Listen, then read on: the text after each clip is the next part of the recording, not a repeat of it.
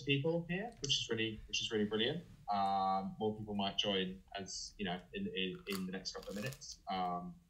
And okay, so basically this is our first online seminar for the Reading Marx Seminar. So the Reading Marx Seminar was founded by myself, Solange and Louis at the beginning of this academic year, so in sort of autumn 2019. And we've held a number of events over the course of the academic year, including reading groups and seminars, which are all kind of exploring kind of aspects of Marxism, both historically and in the contemporary world. So we've had reading groups focused on like key kind of texts by Marx, particularly from the early period. And then also we hosted Daniel Zamora in February, who was discussing kind of the relationship between Foucault and kind of leftist and Marxist currents in France in the 1970s. And we got a few other things planned in the future. So if you're not on our mailing list at the moment, feel free to email. I think my email is on the Facebook event. So if you want to join the mailing list, please feel free to email me and I can add you.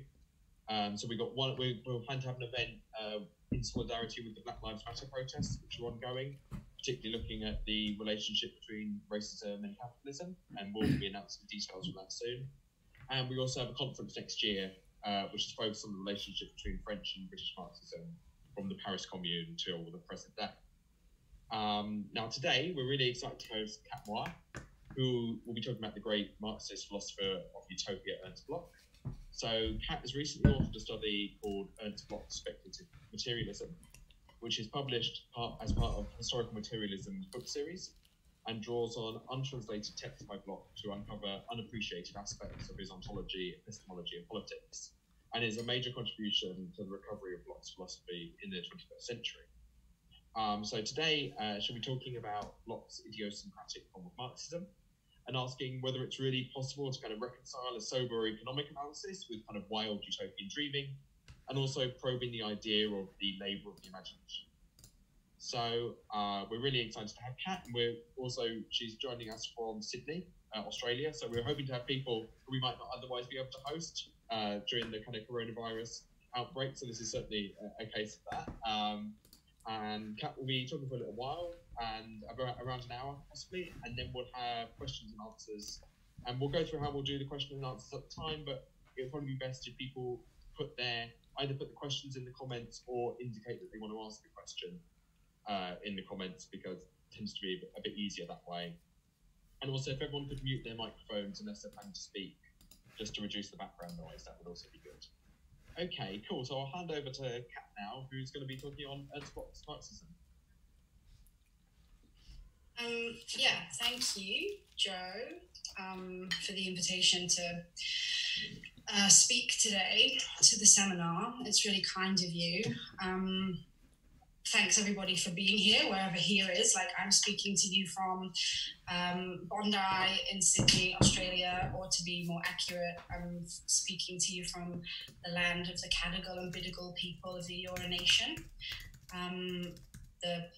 The traditional custodians and owners of this land. When the British invaded this coastline in 1788, the land and sovereignty of the land were never ceded.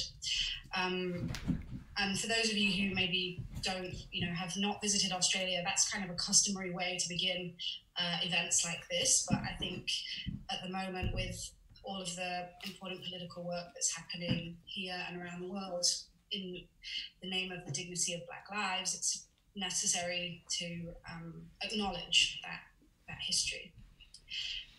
Thanks for inviting me to talk about Bloch and particularly my book that you kindly mentioned.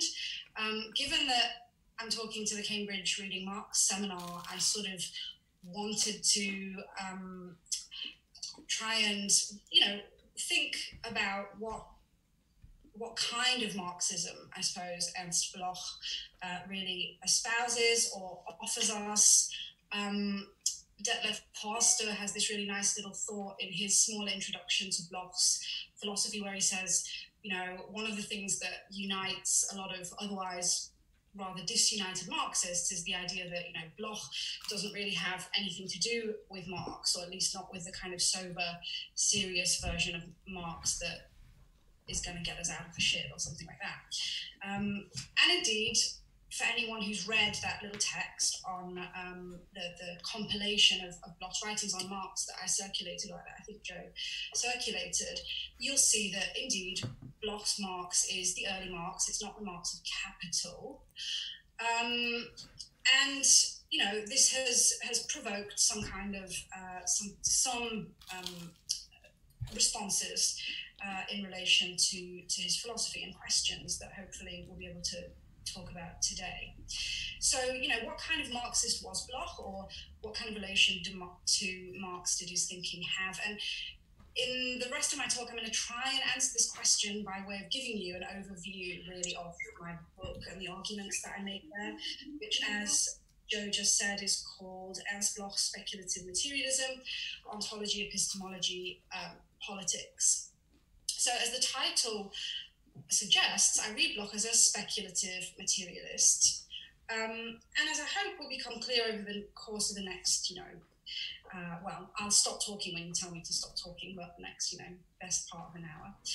Speculative materialists is really just another way for saying utopian Marxist, which for some people might seem to be something of an oxymoron, given the kind of ambivalent relationship that Marx and Marxism has with the utopian tradition. We could, you know, go into that a little bit more, but I assume that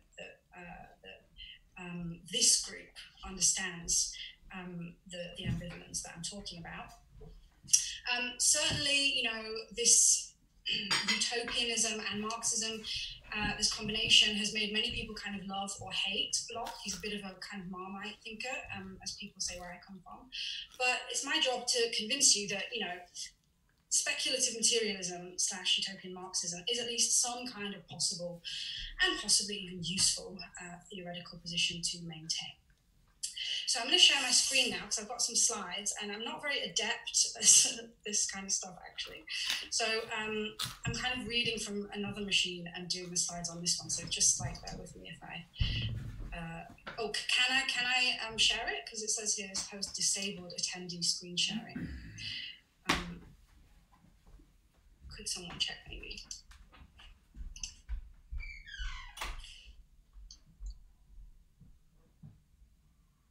Yeah, I'm just checking that. Sorry.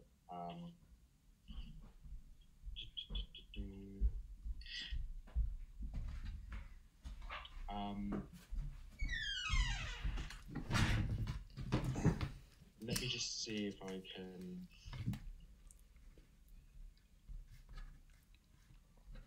Okay, I think I've made you a co-host now, so it should be possible for you to share the screen. Okay.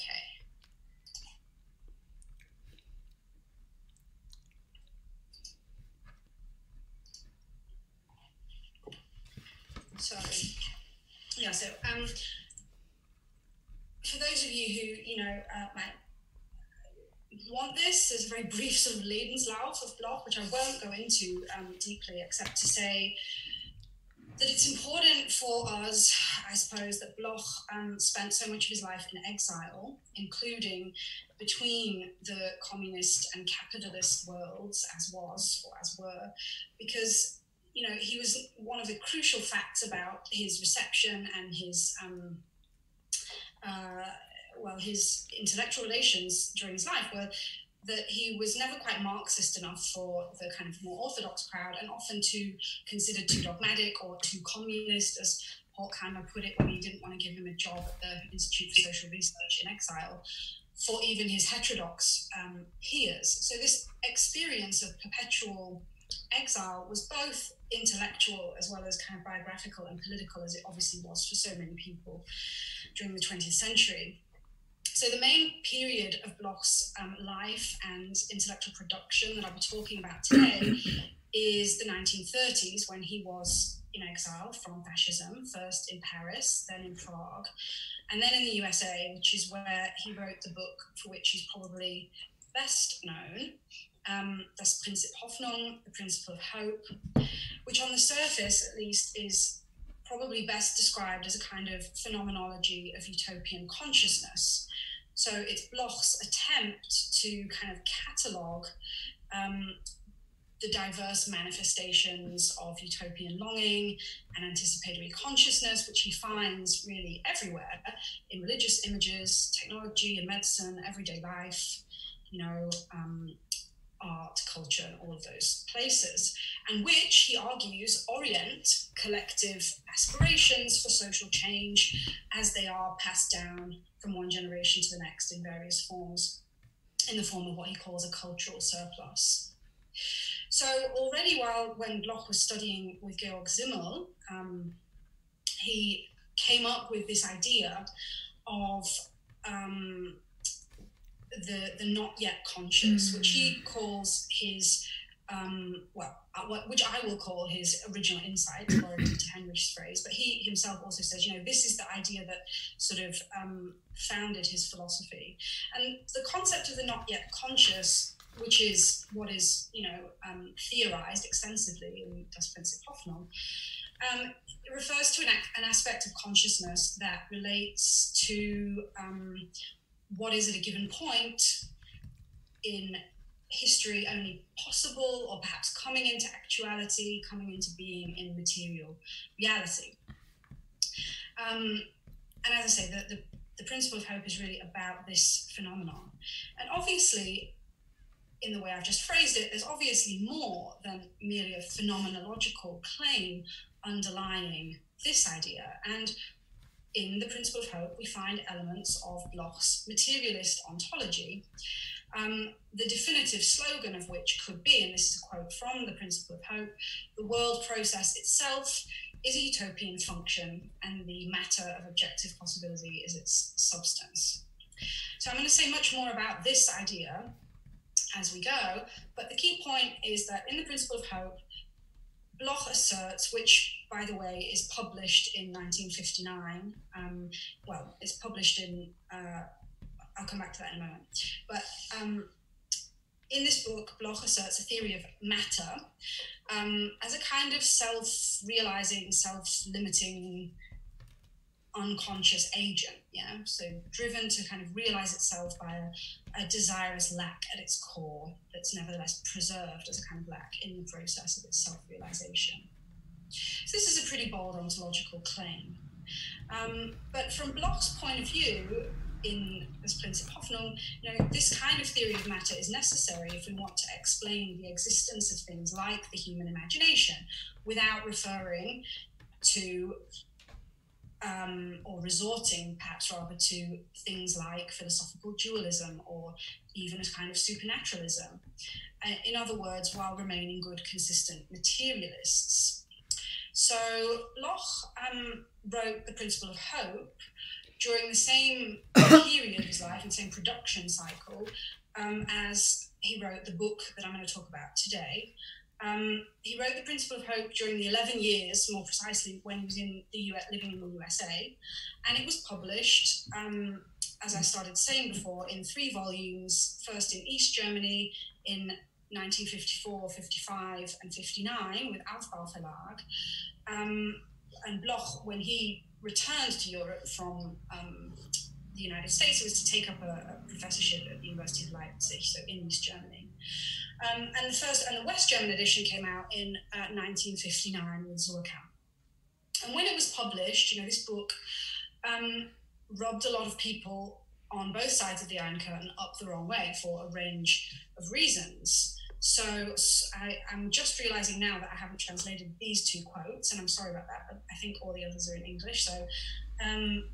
So in East Germany, critics like Manfred Buhr, who was at one point Bloch's assistant, argued that the thinking on display in The Principle of Hope was kind of anachronistic because it went back to a kind of philosophy that was supposed to have been definitively overcome by Marxism. It draws on German idealism, romantic thought, and so on. And so it was not valued by people like Buhr. In the West, you get people like Ludwig Marcuse, who wrote, there were a bunch of really kind of sharp criticisms in critiques of the book in the Stuttgart Zeitung, and Marcuse's is the best known, I guess. And Marcuse's argument or objection was that the principle of hope was essentially, he saw it as a kind of justification for the Soviet project, historical narrative of utopia that Bloch is tracing. He argues is supposed to culminate in some kind of will to communism, and Marcuse and many in the Western sphere didn't appreciate that. The most famous, though, and most influential criticism of the principle of hope was written by Jürgen Habermas, and it appeared in 1960 under the title Ein marxistische Stellung zu Ernst Blochs spekulativem Materialismus. Had a different title in English, but the German one is better. A Marxist Schelling on Ernst Bloch's speculative materialism. And here Habermas's use of the term speculative is obviously supposed to be pejorative, right? So Kant had famously outlawed speculation as the Rasen der Vernunft, the illegitimate application of pure reason beyond the bounds of experience. And Marx and Engels as well rejected speculative thinking as, mystical, religious, impermissible. So Habermas's, coinage of this term, speculative materialism, in relation to Bloch, is supposed to be critical and pejorative.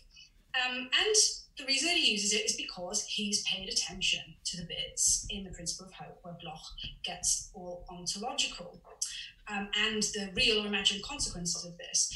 And he makes four main criticisms of Bloch's project in his review. So first, he argues that Bloch's ontology is a kind of politicized, romantic nature philosophy that is, and this is important, not a return from Marx to Hegel, as some might assume, but rather from Marx to Schelling, on whom Habermas, of course, dissertated. So he makes that claim. So that's the ontological claim. Second, he claims that Bloch's epistemology was pre-Kantian, pre-critical. He just goes back to the kind of naive realism that indulged in the kind of reflection theory of knowledge that Soviet Marxists were, Lenin chief among them, accused of. Third, Habermas, like Marcuse, claimed that politically Bloch's utopianism was effectively an apology for totalitarianism, in which the kind of achievement of a deliberately predefined end justified any means, including those of violence and repression. And finally, fourth claim that Habermas makes in this review, he says that Bloch's literary style, so Bloch is an eminently literary writer, his philosophy is stylistically very distinctive. Habermas argues that Bloch's literary style was kind of, and by extension his style of thinking overall, was obsolete and outdated. And if you're thinking, maybe you are, maybe you're not, this critique of obsolescence echoes that of Manfred Bohr, who says Bloch's kind of regressing to something. Well, Habermas himself, although he doesn't necessarily share Bohr's ideological position, makes the same point at another point. He says Bloch had regressed to a kind of philosophy that Marx was definitively supposed to have surpassed. So these four claims that Habermas makes are important for me. Now, Habermas's review of the principle of hope and Bloch's ontological project in particular initiated a thread of quite persistent and influential interpretation, both in the Anglo sphere and the kind of Germanophone sphere. So here are a few, this is just a grab bag of these kinds of things. So Alfred Schmidt calls Bloch a speculative materialist in the same kind of pejorative vein as Habermas. Kolakowski and Jay have both argued that Bloch's kind of cosmological ambitions are completely inconsistent with the project of historical materialism, or consistent to some degree at least. Fred Jameson has argued that Habermas, like Habermas rather, that Bloch's Marxism isn't actually all that Hegelian, in fact, but has other elements to it. And when David Kaufman writes that there is too much Schelling and too much Stalin in Das Prinzip Hoffnung, he's kind of rehearsing this claim that in some sense Bloch's political philosophy is totalitarian. Right. So here's let's call it the Habermasian critique of Bloch's ontology. Now, the problem with this, as I see it, is that, well, it's based on the sort of rather subterranean kinds of claims that Bloch makes about ontology in The Principle of Hope, which was published, as was Habermas's review, 10 years before the book in which Bloch actually elaborates his ontology, which is this book, Das Materialismus Problem, seine Geschichte und Substanz, the Materialism Problem, its history and substance. It hasn't been translated into English yet. There's a big chunk of it that I did in the back of my book as an appendix, which is possibly helpful if you want to get a sense of it. Now, as I said before, a lot of this book was drafted during the same production cycle as Das Prinzip Hoffnung. So in the years preceding Bloch's sojourn in America, though, when he was still in Prague, but it was only published in a revised and expanded form in 1972, by which time Bloch was living in West Germany, having escaped the East as a result of persecution by a regime, which I will return to. Now, in this book, I mean, this is just a kind of interesting anecdotal thing in a way. Like, Bloch calls himself a speculative materialist for the first time. He makes that, labels his own philosophy that. And I've looked through I've looked through the manuscript material for the book, and a lot of the other stuff that Bloch was writing around this time was published in this big volume by Gerard Racunico called Logos de Materia. And, obviously he uses the words speculative and materialist in various ways, but he doesn't use that collocation as far as I can find it anyway. So I kind of am partly convinced, without being able to kind of philologically really pin it down, that he is reappropriating that term that Habermas labels him with in the critical review. But in any case, in this book, Bloch develops the theory that is there kind of in a nutshell in The Principle of Hope. So he develops a concept of matter as the self-realizing impersonal agent of nature, and argues that the possibility of a utopian society, and indeed perhaps, well, not perhaps, something rather more than that, resides in matter itself. Yeah, and he argues that human beings, as a form of matter, become conscious, are capable of helping to realize this this possibility. So, based on a critical reading of this book in its historical context, I argue that the Habermasian line of Bloch interpretation needs to be revised in the following ways.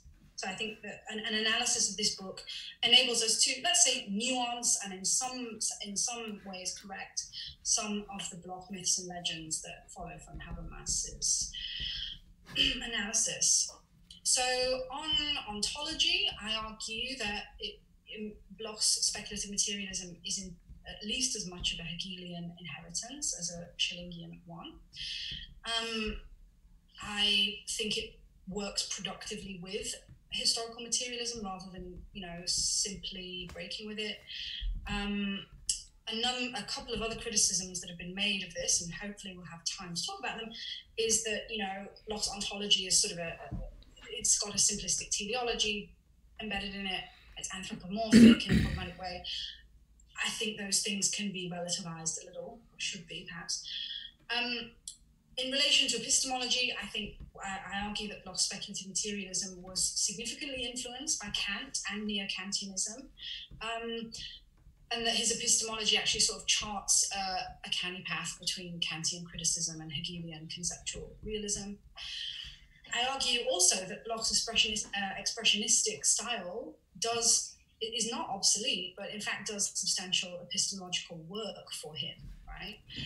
By signaling his insight into at least the present incompleteness of our knowledge, which once again puts him more in the Kantian camp than I think Habermas would be willing to concede. And politically, I argue that Bloch's, failure to condemn Stalinism in the 1930s, and he did fail to do that. He, in fact, well, I'll say more about that when we get there. But he certainly didn't come out against the purges and so on. This is significant, of course, in terms of Bloch's personal politics, but I don't think that his philosophy as a whole can be simply identified with these views for a range of reasons, and therefore dismissed as a kind of apologetics. And indeed, a closer analysis of Das Materialismusproblem reveals a quite complex, barbed critique of orthodox Marxism-Leninism as well. Okay. On the relevance point, and I'm not going to talk about this today because I won't have time, but maybe we can talk about it in the questions. So the main part of the book is a kind of historical reconstruction of what Bloch's speculative materialism is, in dialogue with this vision that Habermas and others have offered.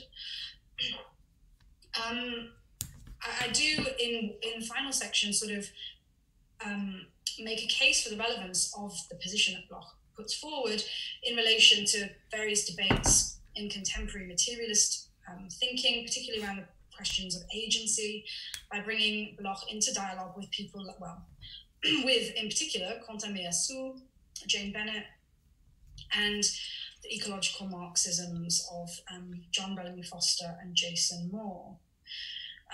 So this is the kind of second strand alongside the, style qua epistemology thing of the rebuttal of the irrelevance claim, but as I say, for reasons of time, I'm not going to go into that too much. Excuse me.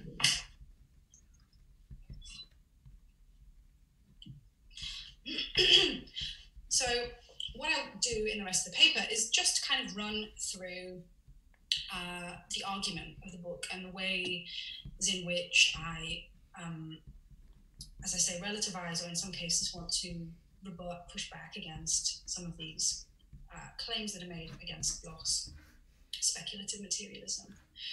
Before I do that, though, I'm just going to outline, well, I say briefly, not so briefly, outline the materialism problem that is is in the title of this book, because it also sets the contextual scene for what Bloch was doing and why he was doing it. So the problem with which Bloch is dealing in this book is actually what the philosopher David Chalmers has called the hard problem of consciousness.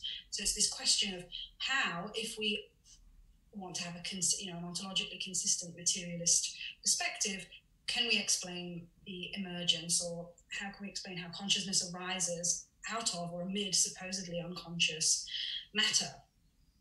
And as we'll see, Bloch's book intervenes in the kind of latest instantiation, if you like, in the context of the metaphysics of the Second and Third Internationals, of a kind of long-standing debate between mechanistic and vitalistic approaches to answering this question. And that's a debate that's been kind of artificially polarized at points, perhaps, but given that it was deeply polarized in the context in which Bloch was writing, I'm going to present it that way rather than problematizing that. And I'm also going to pick it up in the mid-19th century, which is not where it starts, but with the so-called materialism debate, because that's where the relationship between politics, science, and philosophy gets really knotty. Okay, so the mechanical materialists, as they have been called by, Marx and Engels, Frederick Gregory has written an excellent book on these figures, were a group of physiologists. Many of you will have come across these figures before, but they're a group of physiologists working in mid-19th century Germany who were also political liberals and supporters of, or in some cases, specifically Karl Vogt, who was a parliamentarian in the Frankfurt Parliament, supporters of or participants in the 1848 revolutions there.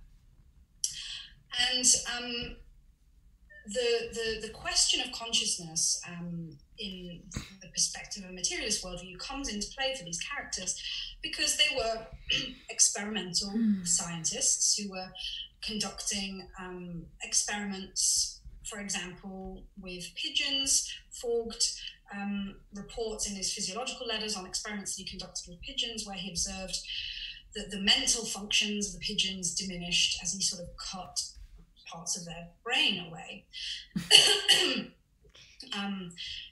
Which is, from today's perspective, perhaps seems a little unethical, but based on this kind of data, these figures, and there were differences between them, but broadly concluded that, reality was reducible, if you like, to matter, to the material, and things like free will and consciousness were illusory, epiphenomenal kind of things.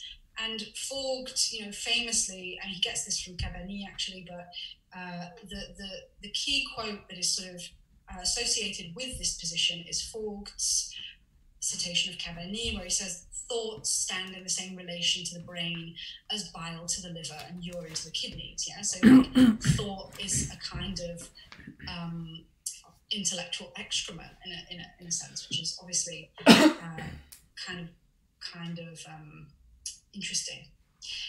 So this was a really highly controversial idea at the time, as one can imagine. It flew in the face of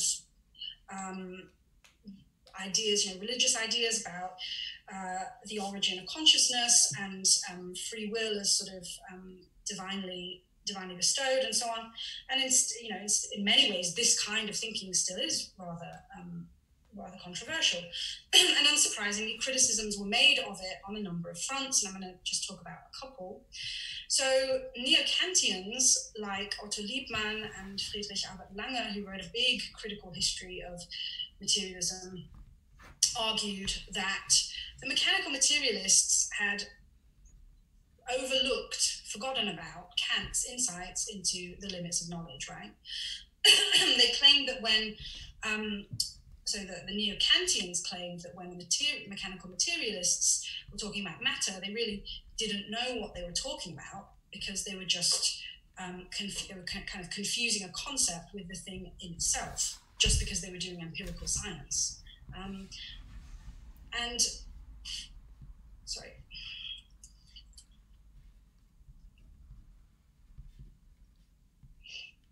This is where I have to switch to something else. Okay.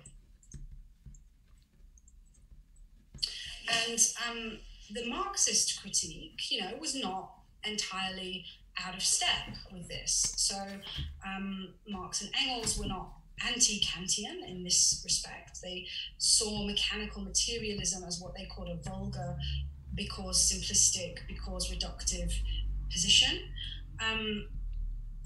Not only consciousness after the Kantian or cognition, after the sort of Kantian turn, but also labor, they argued, produces material reality, however, as well as being part of that material reality itself. So their thinking on the constitutive role of human labor was very much in following the kind of Kantian vein. I'm just going to skip through to Engels.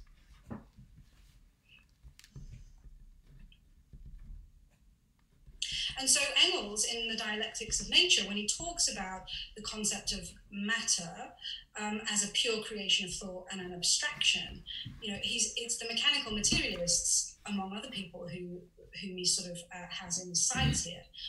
This idea that matter is merely a concept, and that concepts don't have any kind of material reality. They are speculative inherently, and I'm going to talk more about this in a little while. So the neo-Kantians and the Marxists kind of had some similar things to say. Marx and Engels were rather didn't have always great things to say about the neo-Kantians, but they did agree on a number of things. And one of the things that they agreed about was also the existence of a mind-independent reality at some level. They didn't fundamentally challenge that. So, for example, when Friedrich Lange in the History of Materialism writes, about Hermann von Helmholtz, who I haven't gone into, but about his thinking. You know, he leads us to the very limits of our knowledge. He nonetheless betrays to us at least so much of the sphere beyond it as to convince us of his existence. He is indicating that he believes in the existence, at least, of some kind of mind-independent reality. And it's very clear from the German ideology, but also other places, that Marx and Engels had the same view. With the later development of positivism, in the thought of Ernst Bloch among others, this position appeared to be really kind of more robustly challenged. So the idea that there was such a thing as external reality appeared to be more robustly challenged. And Bloch was not, Bloch was actually a monist in the sense that he didn't believe that there was anything kind of outside of the natural world. But he did argue that nature in itself was impossible to know, precisely because he claimed it didn't exist in any sort of straightforward or simplistic way. His was a monistic, but a relational ontology. So in the place of, let's say, bodies, he spoke of complexes of sensations, right? Just to kind of give a sense of the monistic ambitions of his project, he argues in the analysis of sensations that there can be no distinction between the psychic and the material. So he talks about the principle of the complete parallelism of the psychical and the physical, which is even very Spinozist. He says there's no opposition between these things, but simply identity, right? So he's a monistic thinker, but then you get things like this. What we represent to ourselves behind the appearances exists only in our understanding and has the value of an arbitrary and irrelevant formula, which obviously, read a certain way, gives the impression perhaps of solipsism or something going more in that direction. But Alexander Bogdanov and a number of other Russian Marxists in the early 20th century were very interested in Mach's philosophy, partly because, and Bogdanov himself, his own thinking was also monistic, as the title of the book, Materialism, makes clear. So they were interested in this, partly because it was an anti-mechanistic monism, really, that Mach was offering there, and offered a kind of theory of knowledge as well that had space for a certain amount of perspectivalism. So in Empirical Monism, Bogdanov develops this idea of the labor point of view, as he puts it. So almost a kind of standpoint epistemology that he's after that. Okay.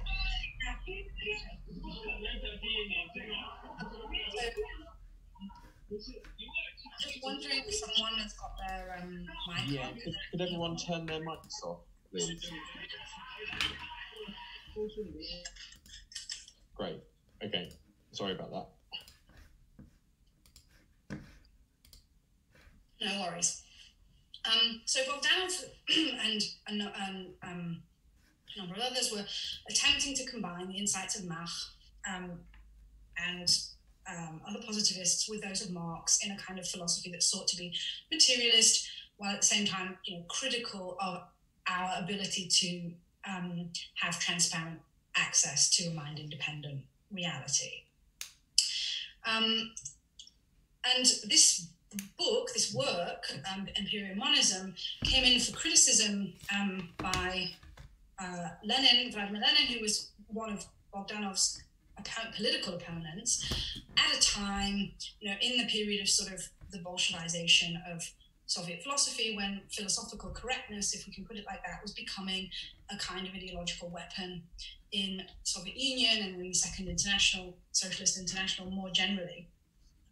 And so Lenin's position was that Machism was an idealist philosophy that sort of went against the principle of the primacy of matter over mind, which was which he argued was established firmly by Marx and Engels and wasn't really up for negotiation.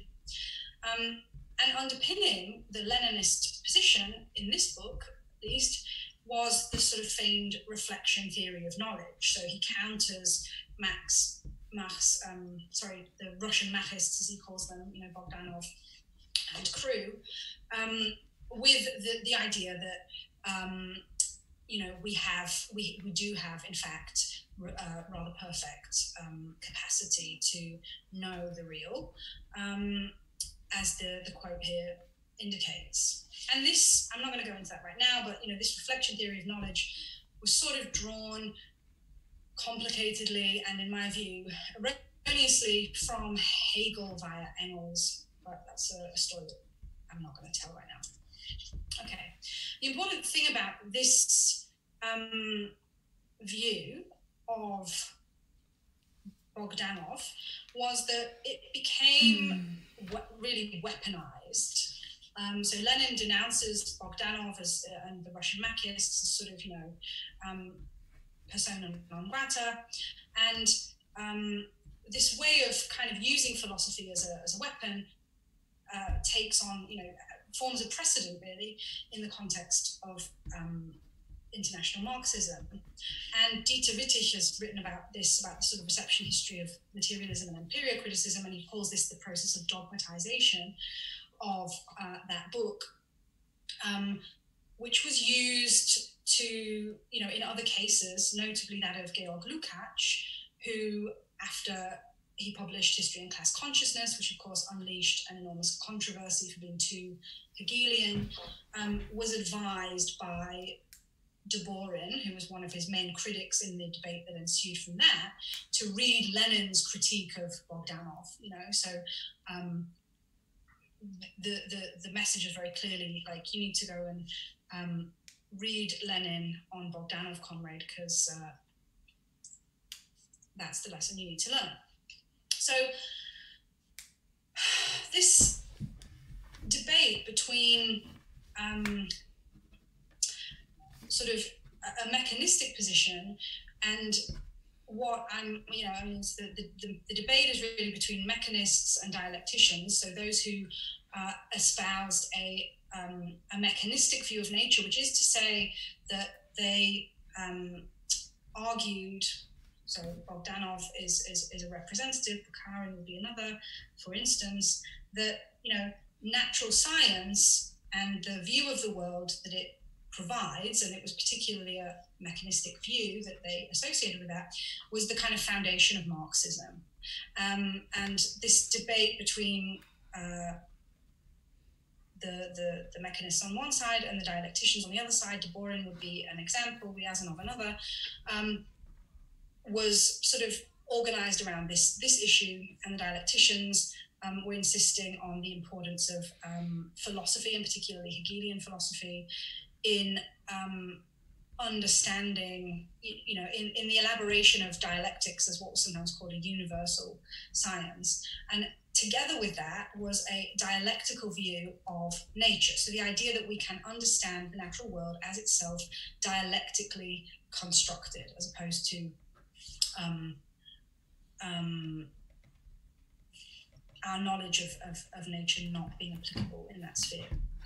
Now, this is a complicated history, but it comes to a head in 1929 at the Congress of Marxist Scientists, in which mechanism is sort of condemned, and then in the aftermath of that, the party intervenes, and some kind of balance between these two forms of philosophy is supposedly found. And then Deborin is later denounced, or shortly after that, by Stalin, and the dialectical sort of view is denounced as a kind of idealism, because mechanism is perceived to be a more sort of amenable perspective for the kind of agrarian reform projects, reconstruction projects that Stalin wanted to pursue. And the upshot of all of this is that by the 1930s, by the start of the 1930s, a mechanistic form of Marxism is the sort of doctrinaire form that is accepted in the Soviet space. But of course, where does that leave us with the question of consciousness, imagination, agency, change, and so on. That is really the question. And that is the context in which Bloch's Materialism book seeks to intervene. So it aims to rethink the concept of matter from a dialectical materialist perspective. This is Bloch's own claim in the preface, a task which Bloch argues has hardly been attempted, as he puts it, despite Lenin, right? And that already stages a kind of complex critique, because he's saying, okay, Lenin tried this, but he also failed, and we need to start again. And his criticism of this Comintern is pretty round in this preface. He says, that they had abandoned the theoretical development of materialism to solidification. There was no longer any room for a human head in the vision of materialism that was espoused by in the International, which is a robust critique, I would say. And so this is the intervention in the 1930s. Interestingly enough, in 1957, Bloch is going to be disciplined along the very lines that were set down by the dogmatization of materialism and period-criticism. So after the publication of his Hegel book in 1951, which was, did all the wrong things like History and Class Consciousness did, his students were bullied, he was pushed out of his job, and he was told at a tribunal that his philosophy was an attempt to smuggle in and a kind of idealism, which is verbatim the words that Lenin uses to denounce Bogdanov. So just to kind of give you a flavour of how that played out with Bloch. Okay, so that's the kind of background. I've been talking for ages already, so I don't know how you would like me to go on, Joe. But, you can carry on until you kind of feel like you reach a natural stopping point. Maybe we'll start doing questions in about maybe 15 minutes. Is that good? That sounds good. So I probably won't get all the way through, but that's cool. So I'll definitely try and do ontology, because that sort of says a lot of that sets up a lot of the stuff that we might want to talk about in questions. Okay, so. So Bloch wants to preserve a materialist ontology while still accounting for the fact of consciousness, basically. That's what he's trying to do. And in order to do this, he develops an anti-mechanistic concept of matter as the process of self-realizing, as a kind of process of self-realizing possibility. And to do this, he draws on Aristotelian categories of possibility and actuality, which roughly map onto the concepts of natura naturans and natura naturata that come, originally from Arabic philosophy through the sort of, scholastic thinkers, and get picked up by people like Bruno, Spinoza, and then ultimately, of course, Schelling. So Bloch's concept of matter has these two components. One is what he calls dynameon. These are terms that he picks up from the metaphysics, I think book 10.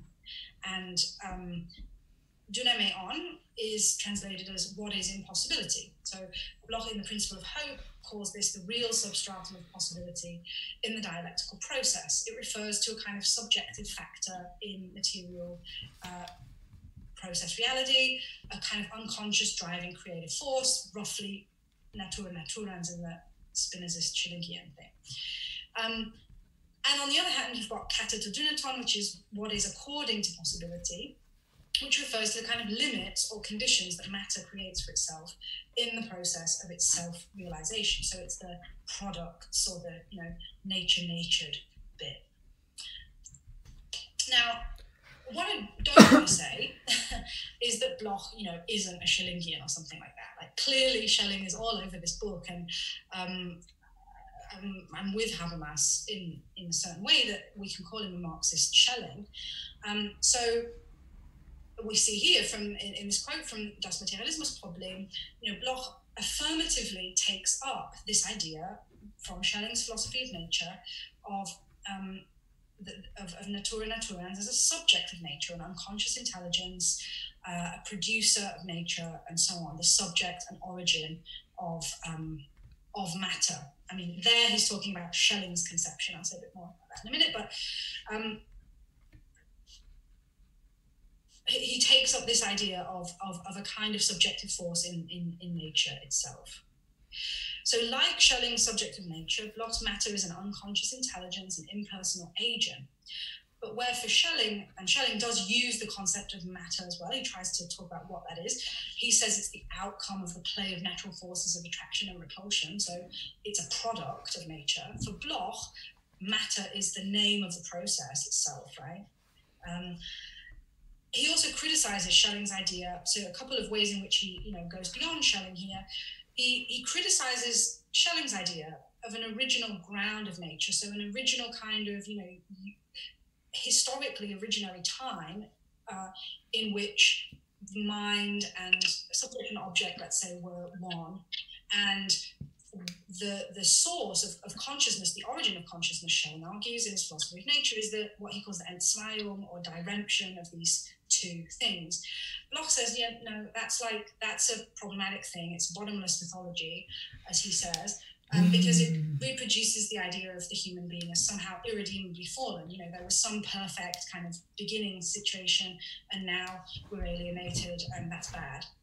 No, Bloch says that it wasn't like that. But there is something, he argues, that's fundamentally not yet as it should be. He thinks we need to have some description of why there is this sort of process. And so he kind of picks up and deposits the possibility of unity at the end of the thing. So there was no original unity. The source of consciousness is just the result of this desire in matter itself for identity with itself, basically, is the claim that he makes. This could sound to you like, okay, that sounds reasonable. It could sound totally weird. I'm not sure. We'll see when we get to the questions. So, yeah.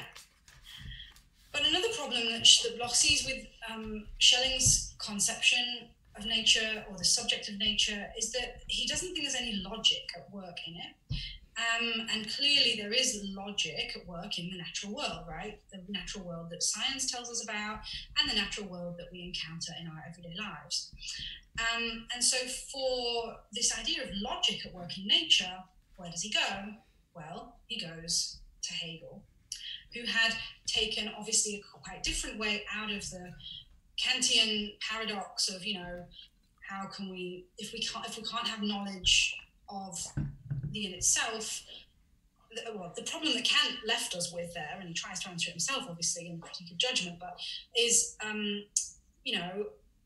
if there's this real kind of gap between phenomena and noumena, how can we explain how science works, basically? How is it that it's possible for us to do stuff with stuff? So the problem of intelligibility, and with a kind of intelligibility with an eye on practical issues. So Schelling gets around this by saying, well, there was an original kind of unity between the two, so there's some sort of relic of the way in which we're connected, and that's how we explain it.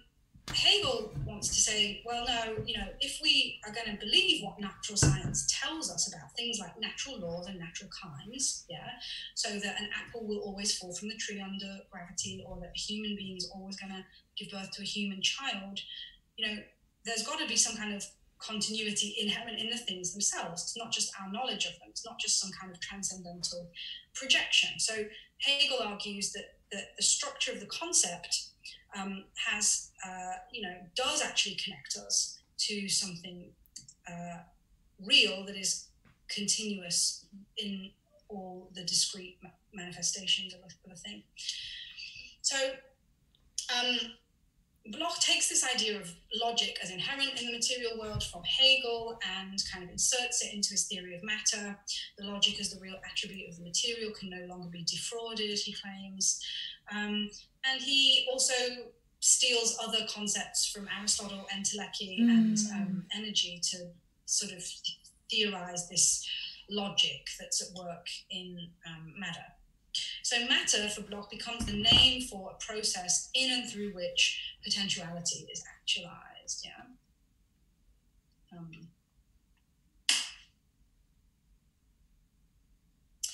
So the fact that you know that we have emerged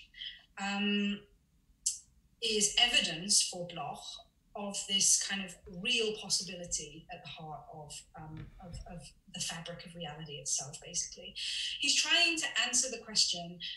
The philosopher, contemporary Belgian philosopher Isabel Stengers, says, you know, materialism has to answer the question, or has to be able to give an account of nature that in which it's not absurd for it to have produced us. Yeah, and that's really what Bloch is trying to do in this book. Okay. So I'm going to like skip on to epistemology just quickly because I want to get to that bit as well.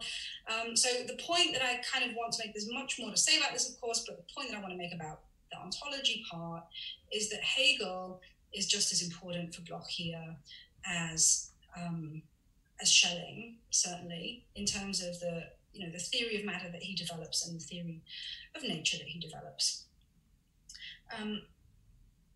So, okay, one down.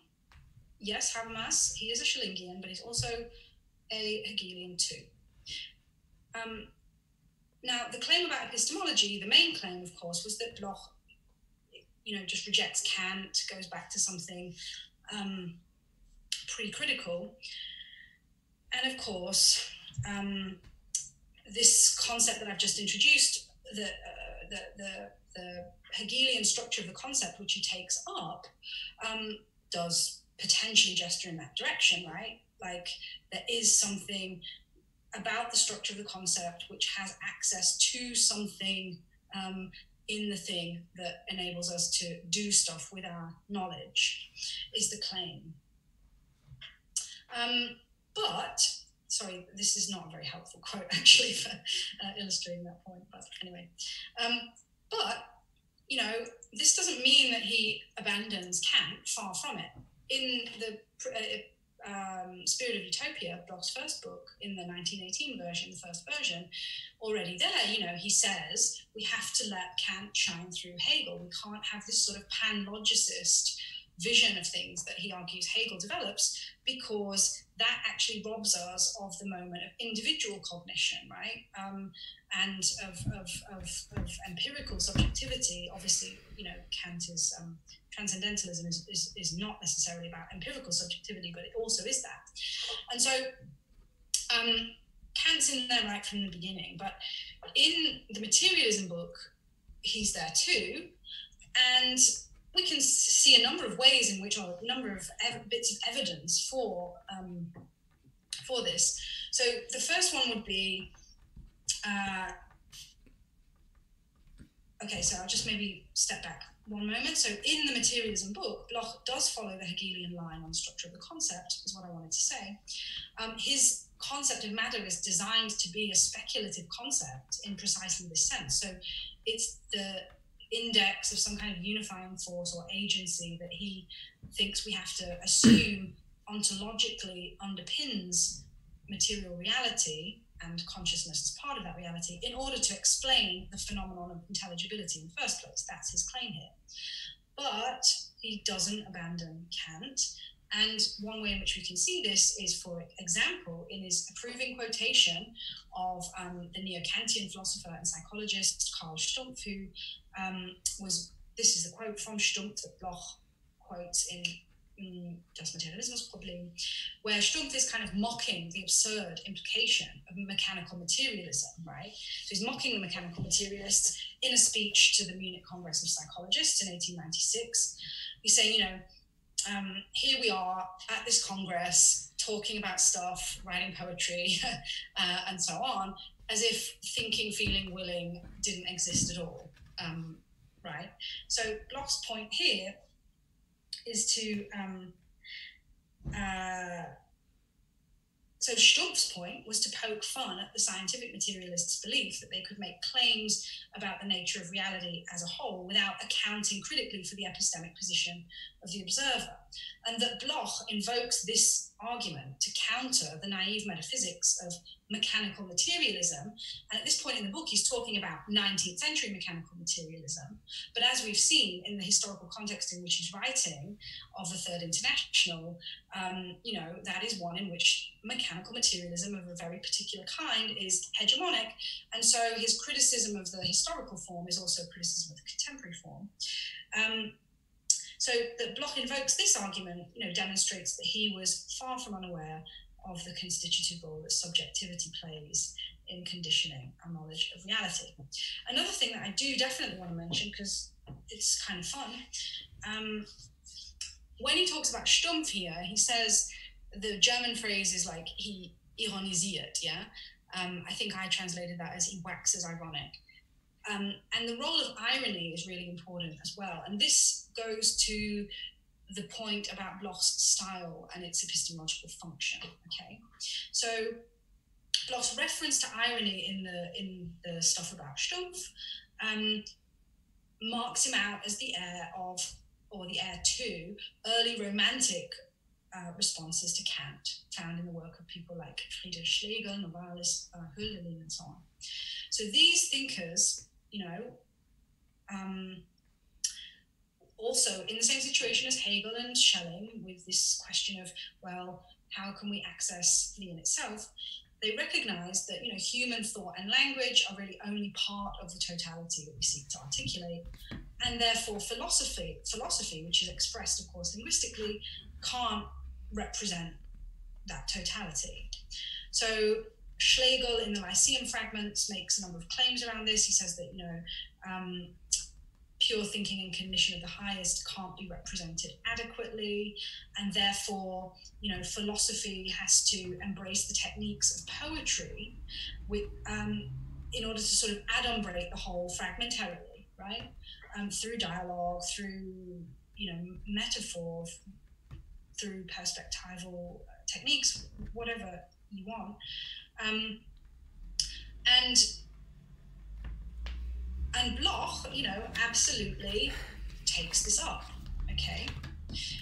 In the book, I do a nice little, I don't have time for it now, and it's a bit kind of, I'm not sure what I think about it now, actually, but, I do a nice little literary kind of formal analysis of Bloch's writing style, where he's sort of posing and answering some of the same questions that Novalis poses in his book Heinemische von Ofterdingen, where he has these sort of repeated phrase of question and answer, where are we going? And the idea is always homeward, yeah? And this expresses this idea that, we want to sort of get somewhere, but we'll never get there. It's an endless approximation, unendliche Annäherung, that unity with the object is an unendliche Annäherung. And Bloch, kind of performs this compositionally very beautifully in The Principle of Hope, where he opens the book with these questions: who are we? Where do we come from? Where are we going? What is waiting for us when we get there? And then the final word of the book is Heimat, which means home, homeland, something. And, read in a kind of linear way, you can see this is a question and answer thing, but Heimat in the German-speaking space is also associated with the quest for origins, beginnings, and so there's a circularity to the sort of technique that Bloch uses there as well. There are lots of other ways in which Bloch is doing stylistically interesting things with his writing, and the main point here is really that these features are not obsolete or some kind of appendage, but they're actually signaling his insight into the impossibility, in the present at least, of fully articulating the absolute in the kind of way that Habermas and that tradition of interpretation suggests when they suggest that Bloch is a pre-Kantian thinker. Okay, I'm just going to stop. I haven't said anything about politics really, and I haven't finished talking about epistemology either, but I think it's just better to stop talking and have some questions and discussion.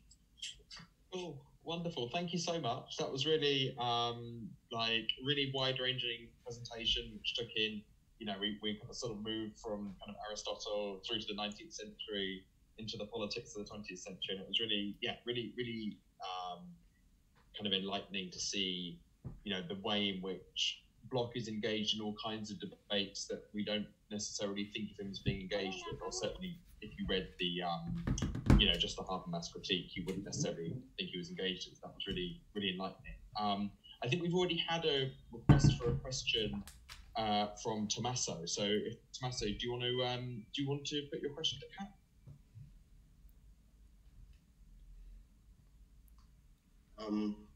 Can I be heard? Yes. Yes. Yeah.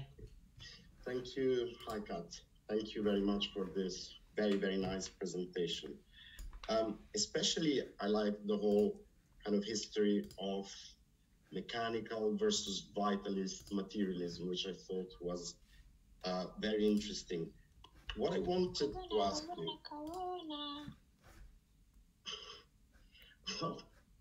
what I wanted to ask you is to expand a little bit on it in terms of moving from philosophy to history or to politics. And you've kind of done this a little bit in the end, but I wonder if you could do this a bit more. Let me be a bit clearer about what I mean by giving you some examples. You mentioned Bogdanov, for example. And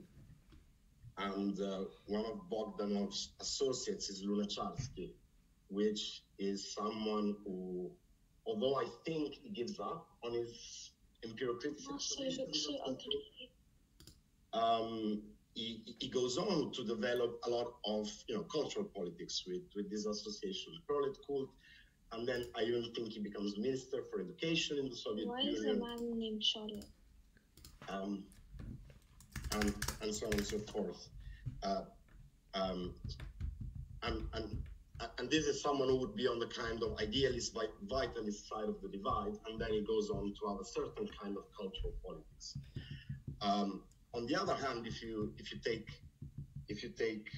from the context of Second International Marxism, there is always this this kind of big bad thing, which is the SPD Marxism, which is mechanistic, positivistic, so on and so forth. Why are you trying to call me up?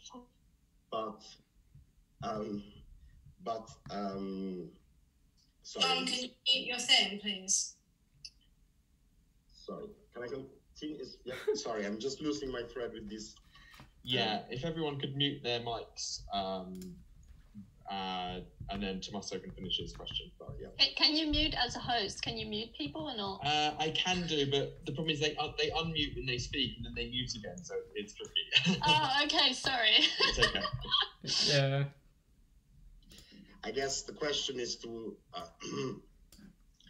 what extent what is really going on in these debates is a discussion about cosmology, about the nature of matter, and to what extent these are masked political strategies. So idealist, vitalist people will, generally speaking, tend to have kind of emphasis on cultural politics, on popular education, so on and so forth. Although I don't think there is a kind of clear mapping between certain types of politics and certain types of philosophy. So, for example, take SPD Marxism, which is generally considered very positive, very mechanistic. But at the same time, that kind of Marxism is the Marxism of a mass party. So it is to a very, very large extent, very practical political language.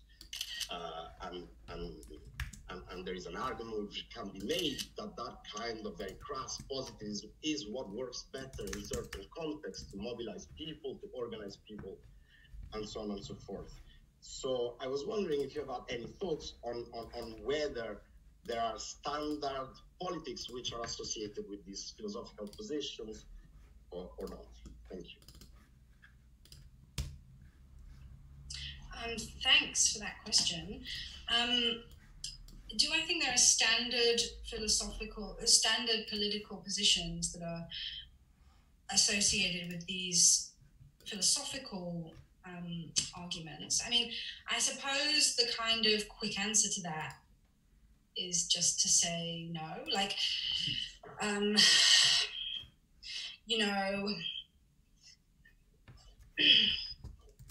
somebody like Ernst Haeckel, somebody like Ernst Haeckel, you know, who was a pretty full-bodied vitalist in both scientifically and philosophically, who advanced this kind of pre-adaptive Darwinian theory of evolution that was, I don't know, like haunted by the spirit of some kind of Goethean thing.